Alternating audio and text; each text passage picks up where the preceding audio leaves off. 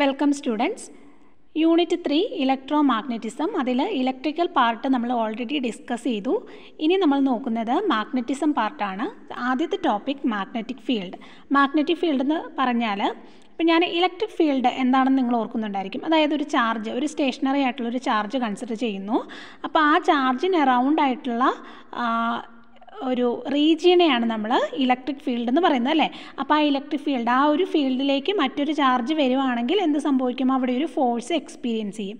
ഇനിയിപ്പോൾ ഈ charge move ചെയ്യാമെന്ന് വിചാരിക്കുക. ഇപ്പോൾ ഈ ചാർജ് മൂവ് ചെയ്യുമ്പോൾ ഓൾറെഡി ഇതിനെന്താണ്, ഒരു ഇലക്ട്രിക് ഫീൽഡ് ഉണ്ട്. അത് കൂടാതെ തന്നെ മൂവ് ചെയ്യുന്ന ചാർജിന് അറൗണ്ടായിട്ട് മറ്റൊരു ഫീൽഡും കൂടി ഉണ്ട്. അതിനാണ് നമ്മൾ മാഗ്നറ്റിക് ഫീൽഡ് എന്ന് പറയുന്നത്. ഓക്കെ, അപ്പോൾ ഒരു മൂവിങ് ചാർജിന് അറൗണ്ട് ആയിട്ടുള്ള റീജിയനെ മാഗ്നറ്റിക് ഫീൽഡ് എന്ന് പറയുന്നു. അപ്പോൾ ആ ഒരു ചാർജ്, ആ ഒരു മാഗ്നറ്റിക് ഫീൽഡിലേക്ക് മറ്റൊരു മൂവിങ് ചാർജ് വരുവാണെങ്കിൽ എന്ത് സംഭവിക്കും?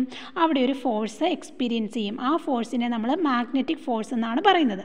അപ്പോൾ ഇങ്ങനെ ഡിഫൈൻ ചെയ്യാം. അല്ലെങ്കിൽ നമുക്കൊരു മാഗ്നറ്റ് ഉണ്ടെങ്കിൽ ആ മാഗ്നറ്റിന് ചുറ്റുമുള്ള റീജിയനെ നമ്മൾ മാഗ്നറ്റിക് ഫീൽഡ് എന്ന് പറയുന്നു.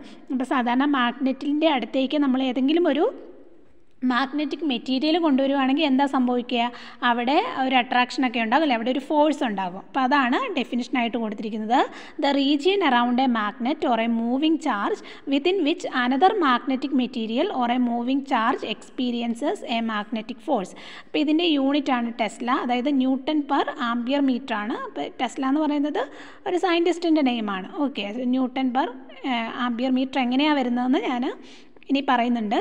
ഇനി അടുത്ത topic magnetic flux. Magnetic flux എന്ന് പറഞ്ഞാൽ നമ്മളൊരു ഏരിയ കൺസിഡർ ചെയ്യുക. ഈ ഏരിയയിലൂടെ കടന്നു പോകുന്ന മാഗ്നറ്റിക് ഫീൽഡിൻ്റെ മെഷർമെൻറ്റ്, ആ ഒരു മെഷറിനെയാണ് നമ്മൾ മാഗ്നറ്റിക് ഫ്ലക്സ് എന്ന് പറയുന്നത്. അപ്പോൾ ഇതൊരു ഏരിയ ആയതുകൊണ്ട് തന്നെ ഇതിനൊരു ഏരിയ വെക്ടർ ഉണ്ട്. അപ്പോൾ ഏരിയയിൽ നിന്നൊരു പെർപെൻഡിക്കുലർ വരയ്ക്കുക. ഓക്കെ, ഇതിപ്പോൾ 2 ഡയമെൻഷണൽ ആയതുകൊണ്ട് എനിക്കിങ്ങനെ കാണിക്കാൻ പറ്റുള്ളൂ. Area vector N. ഈ ഏരിയ വെക്ടറിനും അതുപോലെ തന്നെ ഫീൽഡിനും ഇടയ്ക്കുള്ള ആംഗിളാണ് തീറ്റ എന്ന് പറയുന്നത്. അങ്ങനെയാണെങ്കിൽ മാഗ്നറ്റിക് ഫ്ലക്സ് എന്ന് പറഞ്ഞാൽ phi is equal to B A cos theta. B എന്ന് പറഞ്ഞാൽ മാഗ്നറ്റിക് ഫീൽഡ്, ഏരിയ എന്ന് പറഞ്ഞാൽ എ എന്ന് പറഞ്ഞാൽ area, theta is the angle between the area vector and magnetic field. Okay, ഇനി ഇതിൻ്റെ യൂണിറ്റാണ് വെബർ. ഇനി അടുത്ത ടോപ്പിക്കാണ് ഇലക്ട്രോ മാഗ്നറ്റിക് ഇൻഡക്ഷൻ എന്ന് പറഞ്ഞാൽ ഇവിടെ ഒരു സോളിനോയിഡ് ഉണ്ട്. അതിലേക്ക് നമ്മളൊരു ഗാൽവനോമീറ്റർ കണക്ട് ചെയ്തിട്ടുണ്ട്. അപ്പോൾ ഗാൽവനോമീറ്റർ കണക്ട് ചെയ്യുന്നത് വളരെ സ്മോൾ ആയിട്ടുള്ള കറണ്ട് ഉണ്ടെങ്കിൽ പോലും അതിനെ നമുക്ക് ആ ഒരു സർക്യൂട്ടിൽ ഡിറ്റക്ട് ചെയ്യാൻ വേണ്ടിയിട്ടാണ് ഗാൽവനോമീറ്റർ യൂസ് ചെയ്യുന്നത്. ഓക്കെ, അപ്പം നമുക്ക് ഇവിടെ കാണാം, ഇവിടെ ഒരു മാഗ്നറ്റ് ഉണ്ട്. അപ്പോൾ ആ മാഗ്നറ്റ് ഈ ഒരു സോളിനോയിഡ്, ഈ ഒരു സർക്യൂട്ടിൻ്റെ അടുത്തേക്ക് വെക്കുമ്പോഴത്തേക്കും ഈ ഒരു ഗാൽവനോമീറ്ററിൽ ഡിഫ്ലക്ഷൻ കാണുന്നു. ഡിഫ്ലക്ഷൻ കാണുക എന്ന് പറഞ്ഞാൽ എന്താണ്? അവിടെ കറണ്ടിൻ്റെ ഒരു സാന്നിധ്യമുണ്ട് അല്ലേ. അപ്പോൾ നമ്മൾ എക്സ്റ്റേണലായിട്ട് വേറെ വോൾട്ടേജ് ഒന്നും അപ്ലൈ ചെയ്തില്ലെങ്കിൽ പോലും ഒരു മാഗ്നറ്റ് അവിടെ കൊണ്ടുവയ്ക്കുമ്പോൾ എന്ത് സംഭവിക്കുന്നു? ഈ ഗാൽവനോമീറ്ററിൽ കറണ്ടിൻ്റെ ഒരു സാന്നിധ്യം കാണിക്കുന്നു. അതായത് ഈ സർക്യൂട്ടിൽ ഒരു കറണ്ട് ഉണ്ട്. അപ്പോൾ വെറുതെ നമ്മൾ മാഗ്നറ്റ് കൊണ്ടുവച്ചാൽ നമുക്കിത് കാണാൻ പറ്റത്തില്ല.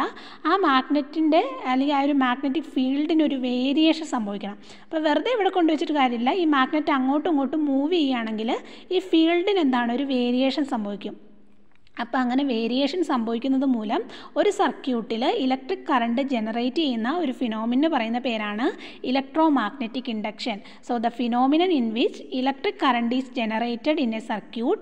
എങ്ങനെയാണ് ഇലക്ട്രിക് കറണ്ട് ജനറേറ്റ് ചെയ്തത്? By varying magnetic field and it is called electro magnetic induction.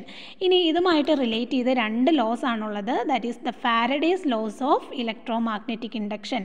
അതിലെ ഫസ്റ്റ് ലോ ഇതാണ്: whenever the magnetic flux associated with a circuit changes, an EMF is induced in the circuit. Okay, അപ്പോൾ ഈ ഒരു സർക്യൂട്ടുമായിട്ട് associate ചെയ്തൊരു magnetic field ഉണ്ടല്ലേ, അപ്പോൾ ആ ഒരു മാഗ്നറ്റിക് ഫ്ലക്സും ഉണ്ട്.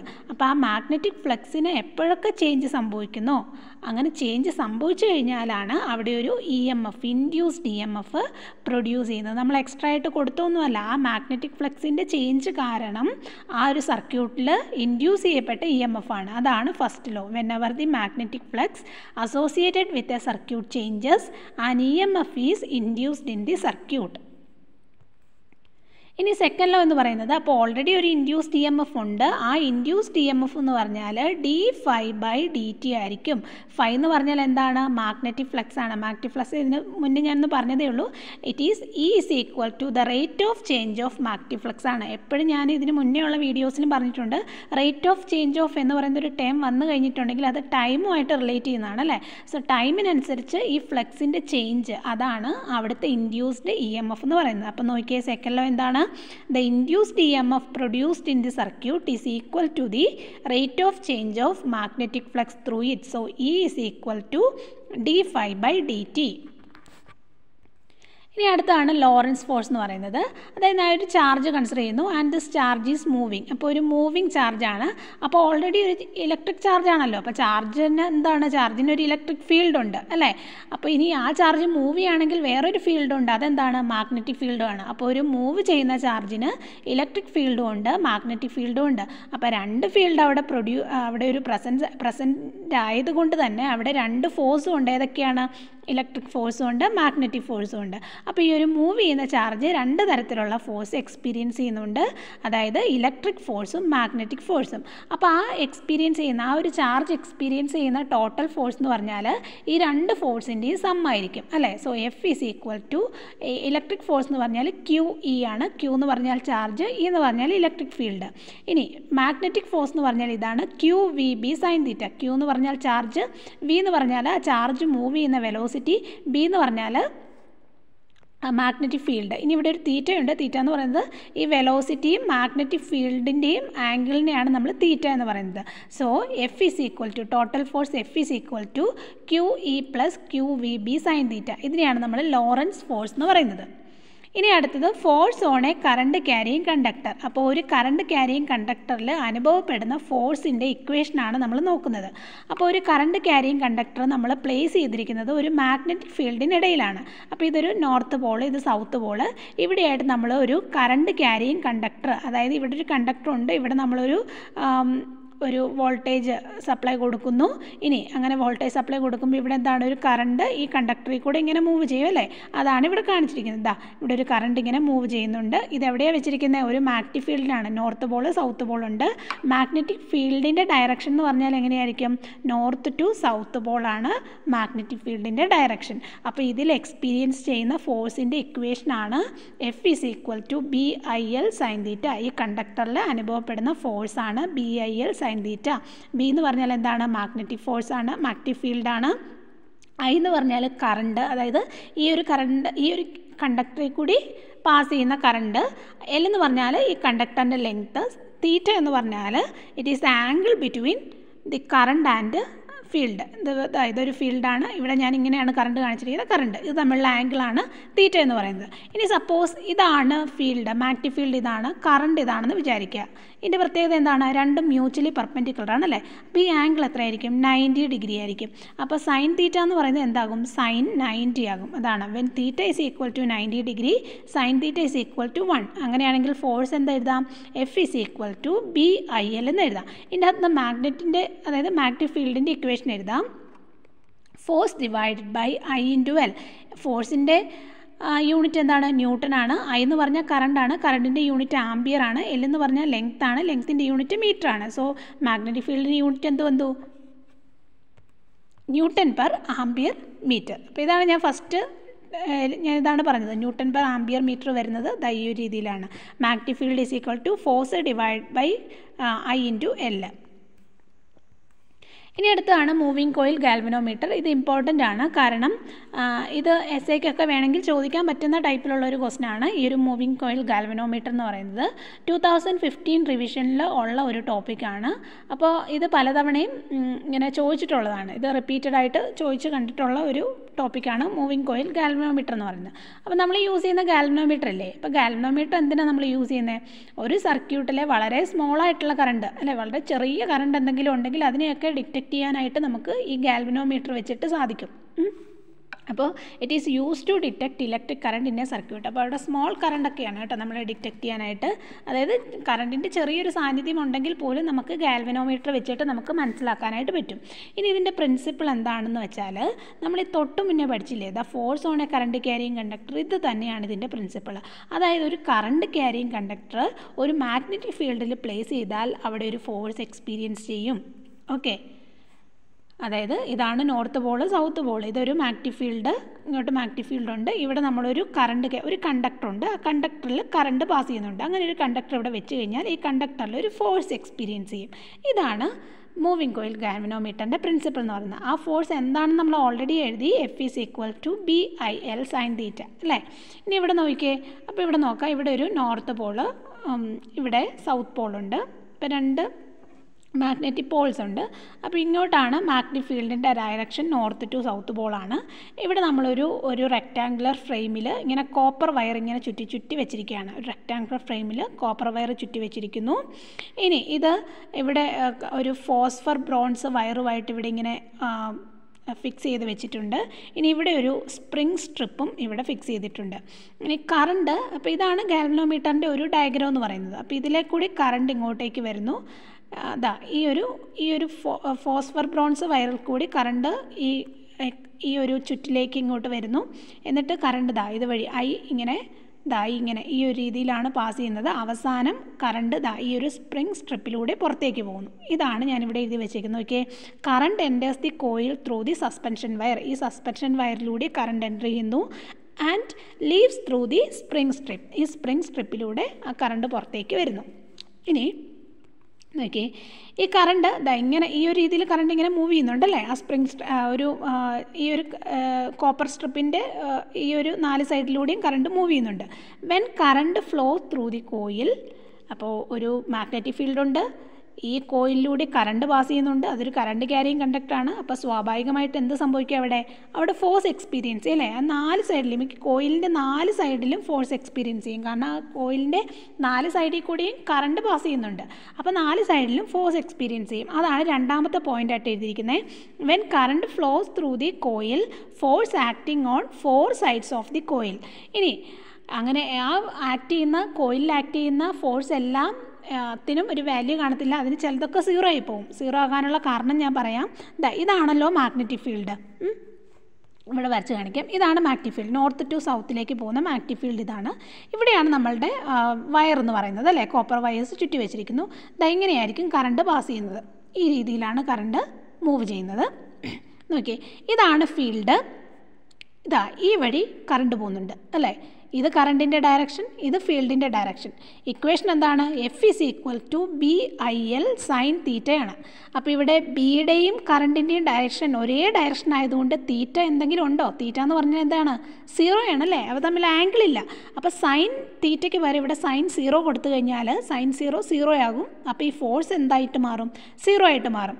അപ്പോൾ ശരിക്കും പറഞ്ഞാൽ ഈ ഒരു ഹൊറിസോണ്ടലായിട്ടുള്ള ഇതാണ് നമ്മളുടെ കോയിൽ.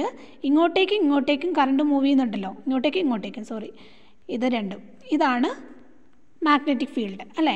അപ്പോൾ ഈ ഹൊറിസോണ്ടലായിട്ടുള്ള ഈ സൈഡിൽ ഫോഴ്സ് എന്ന് പറയുന്നത് 0 ആയിരിക്കും. കാരണം എന്താണ്, അവിടെ മാഗ്നറ്റിക് ഫീൽഡും കറണ്ടും തമ്മിലുള്ള ആംഗിൾ 0 ആണ് അല്ലേ. പക്ഷേ വെർട്ടിക്കൽ സൈഡിൽ അങ്ങനെയല്ല. ഇപ്പോൾ ഇതാണ് ഫീൽഡ്, ഇതാണ് coil.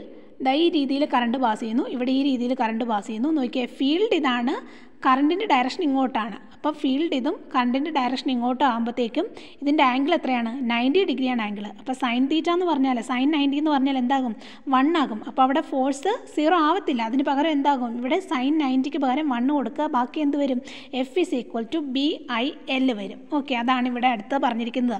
When current flows through the coil, force acting on 4 sides of the coil, force on the horizontal side =0. ഈ ഹൊറിസോണ്ടൽ സൈഡിലെ ഫോഴ്സ് 0 ആയിരിക്കും. പക്ഷേ വെർട്ടിക്കൽ സൈഡിലെ ഫോഴ്സ് 0 ആണോ, അല്ല. അതെന്താണ്, F=BIL ആയിരിക്കും. ഓക്കെ, അപ്പോൾ ഇങ്ങോട്ടേക്കും ഒരു BIL എന്ന് പറയുന്ന ഫോഴ്സ് ഉണ്ട്, ഇങ്ങോട്ടേക്കും BIL എന്ന് പറയുന്നൊരു ഫോഴ്സ് ഉണ്ട് അല്ലേ. ഒരു മെറ്റീരിയലിൻ്റെ തന്നെ 2 സൈഡിലായിട്ട് ഈക്വൽ ആയിട്ടുള്ള ഫോഴ്സ് ആക്ട് ചെയ്യുകയാണ് ചെയ്യുന്നത്. കാര്യം മനസ്സിലായല്ലോ. ഇനി അടുത്തത് നോക്കാം. ഇങ്ങനെ, അതായത് 2 സൈഡിലും ഒരേ ഫോഴ്സ് ആക്ട് ചെയ്യുമ്പോഴത്തേക്കും അവിടെ ഒരു റൊട്ടേറ്റ് ചെയ്യാനുള്ള ഒരു എഫക്റ്റ് അവിടെ ക്രിയേറ്റ് ചെയ്യപ്പെടുന്നുണ്ട്. ഞാൻ മനസ്സിലാക്കാൻ വേണ്ടിയിട്ട് പറയുകയാണ്. നമ്മൾ ഈ സൈക്കിളിൻ്റെയൊക്കെ ഹാൻഡിലിൽ നമ്മൾ ഫോഴ്സ് കൊടുക്കത്തില്ല. എങ്ങനെയാണ് സൈക്കിളിൻ്റെ രണ്ട് ഹാൻഡിലും, അതായത് ഒരു ഫോഴ്സ് നമ്മൾ അങ്ങോട്ടേക്ക് കൊടുക്കുന്നു, ഇതാണ് ഹാൻഡിൽ എന്ന് വിചാരിക്കുക. ഒരെണ്ണം നമ്മൾ അങ്ങോട്ടേക്ക് കൊടുക്കുന്നു, ഒരെണ്ണം നമ്മൾ ഇങ്ങോട്ടേക്ക് കൊടുക്കുന്നു. അപ്പോൾ എന്ത് ചെയ്യും? ആ ഹാൻഡിൽ അങ്ങ് റൊട്ടേറ്റ് ചെയ്യും അല്ലേ? അപ്പോൾ അത് നിങ്ങളൊന്ന് ഓർത്താൽ മതി. അപ്പോൾ ഒരു മെറ്റീരിയലിൻ്റെ രണ്ട് സൈഡിൽ ഡിഫറെൻറ്റ് ഡയറക്ഷനിലായിട്ട് നമ്മൾ ഒരേ സെയിം ഫോഴ്സ് കൊടുക്കുമ്പോൾ അവിടെ ഒരു റൊട്ടേറ്റിംഗ് എഫക്റ്റ് വരും. അപ്പോൾ അതിനെയാണ് നമ്മൾ ഈ കപ്പിൾ എന്നൊക്കെ പറയുന്നത്. Okay, so forces on vertical sides constitute A couple. അപ്പോൾ കപ്പിളിൻ്റെ ഇക്വേഷൻ ഇതാണ്, മൊമെൻറ്റ് ഓഫ് കപ്പിൾ. അതിൻ്റെ ഇക്വേഷൻ ഇതാണ്, force into any one of the force into perpendicular distance. ഇവിടെ ഫോഴ്സ് എത്രയാണ്? BIL ആണ്. പെർപെൻഡിക്കുലർ ഡിസ്റ്റൻസ് എന്ന് പറഞ്ഞാൽ ഈ ഒരു ഡിസ്റ്റൻസ്, ഇത് തമ്മിലുള്ള ഈ രണ്ട് ഫോഴ്സ് ഇങ്ങോട്ടാണല്ലോ, ഇത് ഇവിടെ ഒരു ഫോഴ്സ് ഉണ്ട്, ഇവിടെ ഒരു ഫോഴ്സ് ഉണ്ട് വെർട്ടിക്കൽ സൈഡിൽ. അപ്പോൾ ഇത് തമ്മിലുള്ള ഡിസ്റ്റൻസാണ് B എന്ന് പറയുന്നത്. അതായത് ഈ കോയിലിൻ്റെ ബ്രെഡ്ത്ത് ആണത്. Okay, B. അപ്പോൾ നോക്കുക, ഫോഴ്സ് ഇൻറ്റു പെർപെൻഡിക്കുലർ ഡിസ്റ്റൻസ് എന്ന് പറഞ്ഞാൽ BIL ഇൻറ്റു B. ഇപ്പോൾ B എന്ന് പറഞ്ഞാൽ മാഗ്നറ്റിക് ഫീൽഡ്, I എന്ന് പറഞ്ഞാൽ കറണ്ട്, L എന്ന് പറഞ്ഞാൽ length of the coil, B എന്ന് പറഞ്ഞാൽ ബ്രെഡ്ത്ത് ഓഫ് ദി കോയിൽ. അപ്പോൾ ലെങ്ത് ഇൻറ്റു ബ്രെഡ്ത്ത് എന്ന് പറഞ്ഞാൽ എന്താണ്? ഏരിയ ഓഫ് ദി കോയിലാണ് നമുക്ക് കിട്ടുന്നത്. So C is equal to BIA എന്ന് കിട്ടും. Okay, moment of couple C is equal to BIA. ഇനി അവിടെ N ടേൺസ് ഉണ്ട്, ഞാൻ പറഞ്ഞില്ലായിരുന്നോ? ഇതിലെന്താണ്? കുറേ ചുറ്റുകൾ, ഈ കോപ്പർ വയേഴ്സ് ഇങ്ങനെ ചുറ്റി വെച്ചിട്ടുണ്ട്.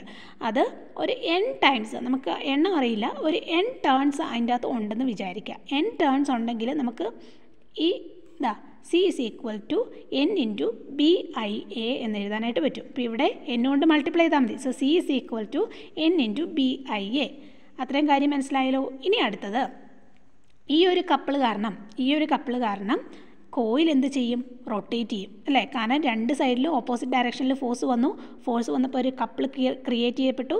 അപ്പോൾ ആ മൊമെൻറ്റ് ഓഫ് കപ്പിൾ കാരണം ഇതെന്താണ്? റൊട്ടേറ്റ് ചെയ്യും. ഇത് റൊട്ടേറ്റ് ചെയ്യുമ്പം ഈ ഫോസ്ഫർ വയറും ഒന്ന് റൊട്ടേറ്റ് ചെയ്യും. ഓക്കെ, അപ്പോൾ ഫോസ്ഫർ വയർ, ആ സസ്പെൻഷൻ വയറിലും ഒരു കപ്പിൾ ക്രിയേറ്റ് ചെയ്യപ്പെടും. അപ്പോൾ ആ കപ്പിൾ എന്താണ്? ഒപ്പോസിങ് കപ്പിളായിരിക്കും. ഈ കപ്പിൾ, ഈ റൊട്ടേറ്റിംഗ് എഫക്റ്റ് എന്താണോ അതിന് ഒപ്പോസിറ്റ് ആയിട്ടുള്ള ഒരു റൊട്ടേറ്റിംഗ് എഫക്റ്റ് ആ ഒരു കോയിലിൽ ക്രിയേറ്റ് ചെയ്യപ്പെടും. അതാണ് പറയുക, കോയിലല്ല, ഒരു സസ്പെൻഷൻ വയറിൽ ക്രിയേറ്റ് ചെയ്യപ്പെടും. So due to the moment of couple the coil rotates and opposing couple develops inside the suspension wire.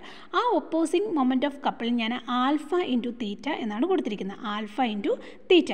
ഇനി when the two moments of couples are balanced, ഈ കപ്പിളും ഇതും കൂടി ബാലൻസ് ആകുമ്പോൾ എന്താണ്? രണ്ടും കൂടി ഈക്വൽ ടു കൊടുക്കാമല്ലോ. അപ്പോൾ അത് രണ്ടും കൂടി ബാലൻസ് ചെയ്യാണ്. That is alpha into theta is equal to NBIA. അപ്പോൾ അതിൻ്റെ അകത്ത് നിന്ന് തീറ്റ നമുക്ക് കണ്ടുപിടിക്കാം. തീറ്റ എന്ന് പറഞ്ഞാൽ ആംഗിൾ ഓഫ് ഡിഫ്ലക്ഷനാണ്. എത്രമാത്രം, അതായത് നമ്മളൊരു ഗാൽവനോമീറ്റർ എടുക്കുമ്പോഴത്തേക്ക് ഒരു നീഡിലുണ്ടല്ലോ, അത് എത്രമാത്രം ഡിഫ്ലക്റ്റ് ചെയ്യുന്നു, angle of deflection. Theta is equal to NBA divided by alpha into I. ഇതിൻ്റെ അകത്ത് NBA ഡിവൈഡ് ബൈ ആൽഫ എന്ന് പറയുന്നത് ഒരു കോൺസ്റ്റൻ്റ് ആണ്. പിന്നെ ആകെ മാറുന്നത് എന്താണ്? കറണ്ട് മാത്രമാണ് ചേഞ്ച് സംഭവിക്കുന്നത്. സോ ഈ ഡിഫ്ലക്ഷൻ അനുസരിച്ച് നമുക്ക് എന്താണ്? കറണ്ടിനെ മെഷർ ചെയ്യാൻ പറ്റും. ഡിഫ്ലക്ഷൻ കൂടിക്കഴിഞ്ഞാൽ എന്താണ്? കറണ്ട് കൂടി എന്നർത്ഥം. ഡിഫ്ലക്ഷൻ കുറഞ്ഞു കഴിഞ്ഞാൽ കറണ്ട് കുറഞ്ഞു എന്നർത്ഥം. Okay, so theta is proportional to I ആയിരിക്കും. ഇനി അടുത്തത് conversion of galvanometer into ammeter. ഇതും വളരെ ഇമ്പോർട്ടൻ്റ് ആണ്. ഇത് വെച്ചിട്ടുള്ള പ്രോബ്ലം ചോദിച്ചിട്ടുണ്ട്. മേ ബി ഇത് ചോദിക്കാം, എസ് എ ആയിട്ട് ചോദിക്കാം. Conversion of galvanometer into ammeter, അതുപോലെ തന്നെ conversion of galvanometer into volt meter. അപ്പോൾ നമ്മൾ ഗാൽവനോമീറ്റർ യൂസ് ചെയ്യുന്നത് വളരെ സ്മോൾ ആയിട്ടുള്ള കറണ്ടിനെയൊക്കെ സർക്യൂട്ടിൽ ഡിറ്റക്റ്റ് ചെയ്യാൻ വേണ്ടിയിട്ടാണ്. ഇനി അടുത്തത്, ഗാൽവനോമീറ്ററിൽ നമ്മളൊരു അമ്മീറ്ററായിട്ട് കൺവേർട്ട് ചെയ്യണമെങ്കിൽ എന്താ ചെയ്യേണ്ടതെന്ന് വെച്ചാൽ, ഒരു ഷണ്ട് റെസിസ്റ്റൻസ് എന്ന് പറഞ്ഞാൽ സ്മോൾ ആയിട്ടുള്ള റെസിസ്റ്റൻസ് ആണ്, സ്മോൾ വാല്യൂ ഉള്ളൊരു റെസിസ്റ്റൻസ് ഗാൽവനോമീറ്ററിന് പാരലായിട്ട് കണക്ട് ചെയ്യണം. ഇവിടെ ഒരു ഗാൽവനോമീറ്റർ ഉണ്ട്. ആ ഗാൽവനോമീറ്ററിന് പാരലായിട്ട് ഒരു സ്മോൾ വാല്യൂ ഉള്ള റെസിസ്റ്റൻസ് കണക്ട് ചെയ്യുക. ആ സ്മോൾ വാല്യൂ ഉള്ള റെസിസ്റ്റൻസിന് പറയുന്ന പേരാണ് ഷണ്ട് റെസിസ്റ്റൻസ്. ഇനി നമ്മളിവിടെ ഒരു വോൾട്ടേജ് സപ്ലൈയും കൊടുക്കുന്നുണ്ട് കേട്ടോ, ഒരു സപ്ലൈ കൊടുക്കുന്നുണ്ട്, EMF കൊടുക്കുന്നുണ്ട്, ഇങ്ങനെ കൊടുക്കുന്നുണ്ട്. ഓക്കെ, അപ്പോൾ ഇവിടെ എന്താണ്? ഒരു കറണ്ട് I എന്ന് പറയുന്ന കറണ്ട് ഇതുവഴി പാസ് ചെയ്യും. അതാണ് ഞാൻ കാണിച്ചിരിക്കുന്നത്. നിങ്ങളവിടെ ഒരു സപ്ലൈയും കൂടി കണക്ട് ചെയ്യുക. ഓക്കെ, അപ്പോൾ I എന്ന് പറയുന്ന കറണ്ട് ഇതുവഴി വരുന്നു, അതാണ് ടോട്ടൽ കറണ്ട്. ഓക്കെ, അപ്പോൾ അമ്മീറ്ററായിട്ടല്ലേ കണക്ട് ചെയ്യേണ്ടത്. അമ്മീറ്റർ എന്തിനാണ്? നമ്മൾ എത്ര ഹൈ ആയിട്ടുള്ള കറണ്ട് ആണെങ്കിലും നമുക്ക് അമ്മീറ്റർ വെച്ചിട്ട് മെഷർ ചെയ്യാനായിട്ട് പറ്റും. പക്ഷേ ഗാൽവനോമീറ്ററിൽ കൂടെ വലിയ കറണ്ടൊക്കെ വന്നു കഴിഞ്ഞാൽ ഗാൽവനോമീറ്റർ അത് ചീത്തയായി പോവും. അപ്പോൾ അതിന് വേണ്ടിയിട്ട് നമ്മളിവിടെ ഒരു ഷണ്ട് റെസിസ്റ്റൻസ് കണക്ട് ചെയ്താൽ നോക്കിയേ, ഈ കറണ്ട് ഇങ്ങോട്ട് വന്നു കഴിയുമ്പം ഇവിടെ ഒരു ജംഗ്ഷനാണ് അല്ലേ. അപ്പം നിങ്ങൾ ക്രിർച്ചോഫ്സ് ലോ ഒക്കെ ഓർക്കുന്നുണ്ടായിരിക്കും. ഒരു ജംഗ്ഷൻ വന്നു, ജംഗ്ഷനിൽ വന്നു കഴിഞ്ഞാൽ എന്ത് ചെയ്യും? കറണ്ട് സ്പ്ലിറ്റ് ചെയ്യും അല്ലേ. അപ്പോൾ ഗാൽവനോമീറ്ററിൽ കൂടെയും കറണ്ട് പോകും, ഈ ഷണ്ട് റെസിസ്റ്റൻസിൽ കൂടെയും കറണ്ട് പോകും. അപ്പോൾ ഈ ഗാൽവനോമീറ്ററിൻ്റെ ആ ഒരു ഇൻസ്ട്രുമെൻറ്റിന് ഒരു റെസിസ്റ്റൻസ് ഉണ്ട്, അതിനെയാണ് നമ്മൾ ക്യാപിറ്റൽ G എന്ന് കൊടുക്കുന്നത്. ഇനി ഷണ്ട് റെസിസ്റ്റൻസിനെ ഞാൻ S എന്ന് കൊടുക്കുന്നു. ഈ ഗാൽവനോമീറ്ററിനേക്കാളും റെസിസ്റ്റൻസ് കുറവായിരിക്കും ഷണ്ട് റെസിസ്റ്റൻസിന്. അത്രയും ചെറിയ വാല്യൂ ഉള്ള റെസിസ്റ്റൻസ് ആണ് നമ്മൾ കണക്ട് ചെയ്യുന്നത്. അപ്പോൾ റെസിസ്റ്റൻസ് ഇവിടെ കുറവായതുകൊണ്ട് കൂടുതൽ കറണ്ട് ഇതുവഴി പാസ് ചെയ്യും, ഈ ഷണ്ട് റെസിസ്റ്റൻസിൽ കൂടിയായിരിക്കും കൂടുതൽ കറണ്ട് പാസ് ചെയ്യുന്നത്. ഓക്കെ, അത്രയും കാര്യങ്ങൾ മനസ്സിലായില്ലേ? അപ്പോൾ നോക്കിയേ, ഇങ്ങനെ നമ്മൾ പാരലായിട്ടൊരു ഷണ്ട് റെസിസ്റ്റൻസ് കണക്ട് ചെയ്യുന്നു, ഒരു കറണ്ട് വരുന്നു, കറണ്ട് ഈ ജംഗ്ഷനിൽ വെച്ച് സ്പ്ലിറ്റ് ചെയ്യുന്നു. IG എന്ന് പറയുന്ന കറണ്ട് ഗാൽവനോമീറ്ററിൽ കൂടിയും IS എന്ന് പറയുന്ന കറണ്ട് ഷണ്ട് റെസിസ്റ്റൻസിൽ കൂടിയും കടന്നു പോകുന്നു. ഷണ്ട് റെസിസ്റ്റൻസ് വളരെ സ്മോൾ ആയതുകൊണ്ട് കൂടുതൽ കറണ്ട് IS ആയിരിക്കും കൂടുതൽ, IG-യേക്കാളും കൂടുതൽ കറണ്ട് ഏതായിരിക്കും? IS ആയിരിക്കും. അതാണ് ഈ പോയിന്റിൽ എഴുതിയിരിക്കുന്നത്. Since S is A small resistance, majority of current flows through it. അതായത് കറണ്ട് എത്രയാണ്? IS എന്ന് പറയുന്ന കറണ്ട് അല്ലേ. ഇനി അടുത്തത് ഗാൽവനോമീറ്ററിൽ കൂടെയുള്ള കറണ്ട് ഏതാണ്? IG ആണ്. That is the current through the galvanometer. ഇനി ഈ ടോട്ടൽ കറണ്ട് IE നമുക്ക് എങ്ങനെ എഴുതാൻ പറ്റും? IG പ്ലസ് IS എന്ന് എഴുതാൻ പറ്റും അല്ലേ. ഈ രണ്ട് കറണ്ടിൻ്റെയും സമ്മാണ് ഈ ഒരു ടോട്ടൽ കറണ്ട് എന്ന് പറയുന്നത്. അതാണ് ഇവിടെ എഴുതിയിരിക്കുന്നത്. ഇനി ഇതിൻ്റെ അകത്തുനിന്ന് ISൻ്റെ വാല്യൂ കണ്ടുപിടിക്കാം. അതായത് ഷണ്ട് റെസിസ്റ്റൻസിൽ കൂടിയുള്ള കറണ്ടിൻ്റെ വാല്യൂ നമുക്ക് എങ്ങനെ കണ്ടുപിടിക്കാം? I മൈനസ് IG, അതായിരിക്കും IS എന്ന് പറയുന്നത്. ഇനി നമുക്കറിയാം, അപ്പോൾ ഇതിന് അക്രോസ് ആയിട്ട് നമ്മളൊരു EMF കണക്ട് ചെയ്തിട്ടുണ്ടല്ലോ, ഒരു വോൾട്ടേജ് ഉണ്ട്, എന്ന് പറഞ്ഞൊരു വോൾട്ടേജ് ഉണ്ട്. ഈ വോൾട്ടേജ് എങ്ങനെയായിരിക്കും? ഇതൊരു പാരലൽ റെസിസ്റ്റൻസ് അല്ലേ. നമ്മൾ രണ്ട് റെസിസ്റ്റൻസിനെ പാരലായിട്ട് കണക്ട് ചെയ്തിരിക്കുക. എന്നിട്ട് നമ്മളിവിടെ ഒരു വോൾട്ടേജ് കണക്ട് ചെയ്താൽ എന്തായിരിക്കും എന്ന് ഞാൻ പറഞ്ഞിട്ടുള്ളത്? ഈ റെസിസ്റ്റൻസിലും വോൾട്ടേജ് എന്തായിരിക്കും? സെയിം ആയിരിക്കും. കറണ്ട് ഡിഫറെൻ്റ് ആയിരിക്കും, വോൾട്ടേജ് സെയിം ആയിരിക്കും. അപ്പോൾ വോൾട്ടേജ് അക്രോസ് ഷണ്ട് റെസിസ്റ്റൻസ് എന്ന് പറഞ്ഞാൽ എന്തായിരിക്കും? Voltage across galvanometer. ഈ രണ്ട് ഇൻസ്ട്രുമെൻറ്റിലെയും, അതായത് ഈ റെസിസ്റ്റൻസിലെയും ഈ ഗാൽവനോമീറ്ററിലെയും വോൾട്ടേജ് രണ്ടും ഈക്വൽ ആയിരിക്കും. അപ്പോൾ വോൾട്ടേജ് എങ്ങനെ നമ്മൾ എഴുതുന്നത്? കറണ്ട് ഇൻറ്റു റെസിസ്റ്റൻസ് ആണല്ലേ. അപ്പോൾ വോൾട്ടേജ് അക്രോസ് ഷണ്ട് റെസിസ്റ്റൻസ് നമ്മൾ നോക്കാം. ഇതിനിടയ്ക്കുള്ള റെസിസ്റ്റൻസ് എന്ന് പറഞ്ഞാൽ, വോൾട്ടേജ് എന്ന് പറഞ്ഞാൽ ഇവിടുത്തെ കറണ്ട് എത്രയാണ്? IS ആണ്. ഇൻറ്റു ഇവിടുത്തെ റെസിസ്റ്റൻസ് എത്രയാണ്? S ആണ്. സോ IS ഇൻറ്റു S, അതാണ് വോൾട്ടേജ് അക്രോസ് ഷണ്ട് എന്ന് പറയുന്നത്. ഇനി ഗാൽവനോമീറ്ററിലെ വോൾട്ടേജ് എത്രയാണ്?